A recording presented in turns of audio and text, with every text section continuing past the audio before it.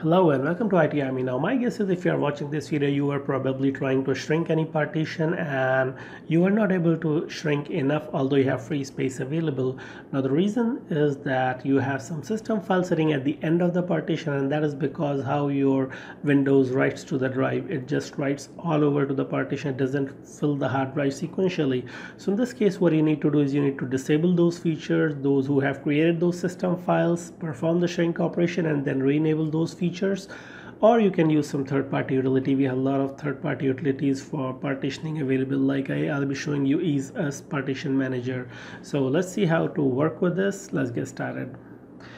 Okay, so first of all I'm gonna fire the disk management tool. So just right click and click on disk management, and here you're gonna see that we have the C drive over here and I have D drive. And if I try to shrink, if I click on shrink volume,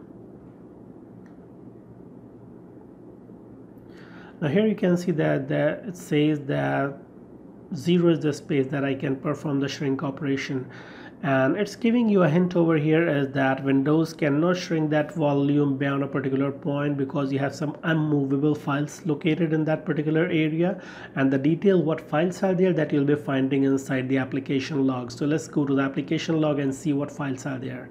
So I click on cancel and let's go to right click and click on event viewer and go to the Windows catalog application, and just you can filter over here. You can see over here I'm just directly seeing over here, but if it is you have a lot of events over here, you can click on filter current log. You can search by event number, like event number is 259, or you can just based on source you can say that I want to see all the defrag related events. So you can just say defrag and click on OK, and then it's going to show you all the defrag related events. So we are interested in this one, and you can see over here showing you that what is that file that is creating problems. Says that page file.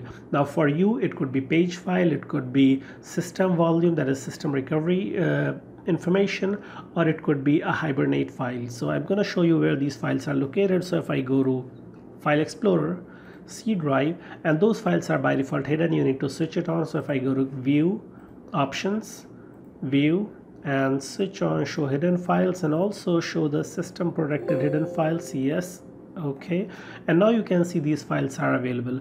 So the main cause of problem, it could be this hibernate file, it could be page file, or it could be some backup, system volume backup over here sitting inside this folder.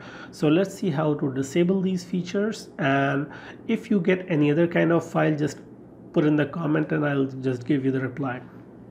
So let's see how to do these things. So let's first of all talk about hibernation. If you want to remove this file, and this file is roughly half of your RAM, how much your RAM you have.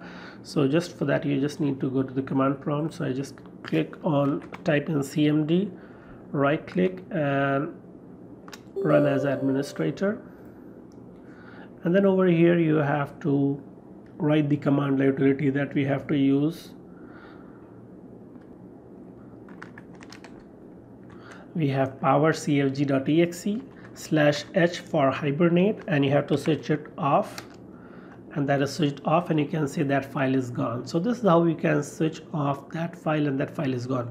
For me, the particular case is that I need to get rid of this page file, and that particular page file I need to disable a feature for pagination. So I just go on to the start menu and click on performance and type in performance, and you're going to find this option, adjust the appearance and performance of Windows, and go to advanced, change, and here you can see it says automatically manage the paging file. So I want to set it disable it.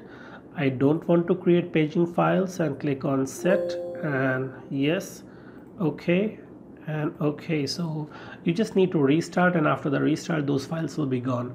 Now in case if you are getting the error related to system volume information, you need to disable the recovery. For that you just need to go to control panel, just type in control in the run dialog box, go to system security, and click on recovery and configure system restore. So for you it may be the system restore is enabled on C drive, and you have some system restores created also. So just click on configure, and here it's going to show you if you have any system restores created. It's going to show you how much space they are occupying. So temporarily I want to just disable that thing and click on apply, and you're going to see that it's going to delete everything. Now it's all 0. Click on OK, and all those files are gone. So this is how you can perform these different operations. Now I'm going to restart my machine. I'm going to show you that these files will be gone after restart. So I'll be back when the restart is done.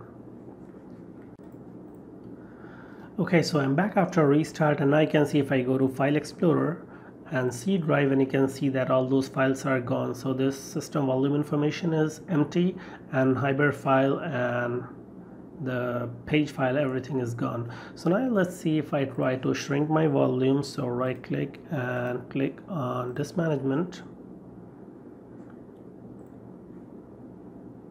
and if I right click and I say shrink volume,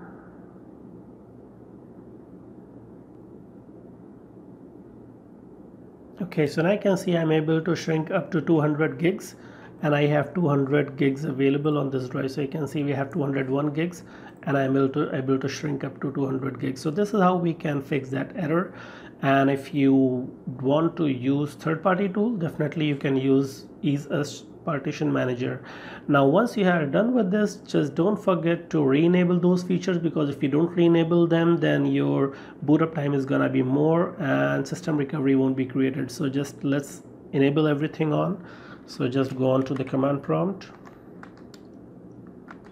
open as administrator, and it is power cfg.exe/h on.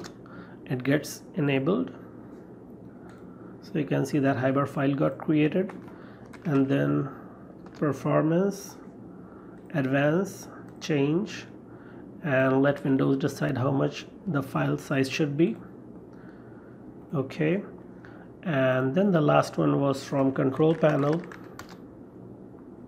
system and security, security and maintenance, recovery, configure system restore, and for C drive configure, and I want to turn on system protection. Click on OK, and done.